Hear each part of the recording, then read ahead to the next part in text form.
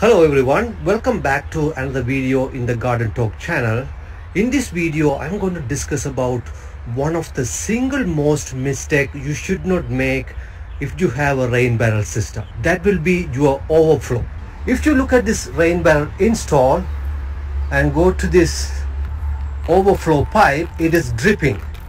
It was raining last night. The overflow was flooding all over the place closer to my foundation.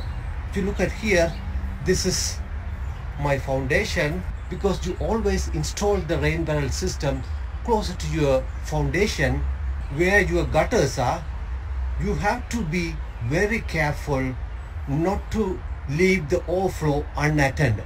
What will happen is when the overflow flood closer to your foundation will be in danger.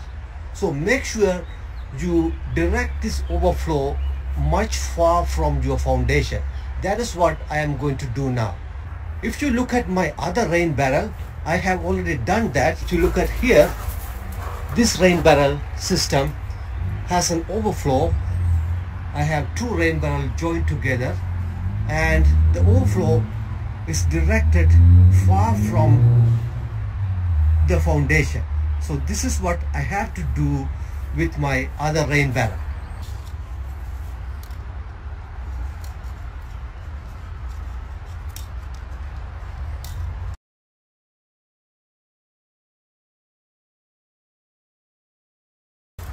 So now I want to tie it like here.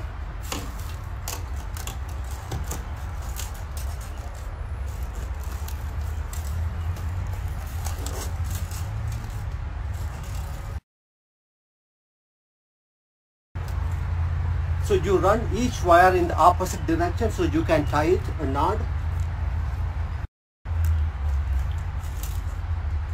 And you have a third one also to give additional support to this.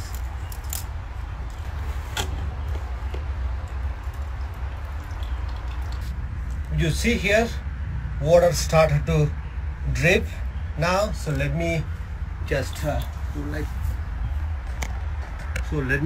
like this, and you see the water started to drip.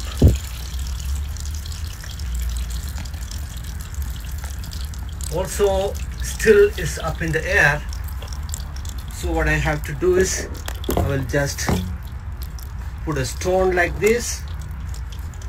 Let me show you how it looks like.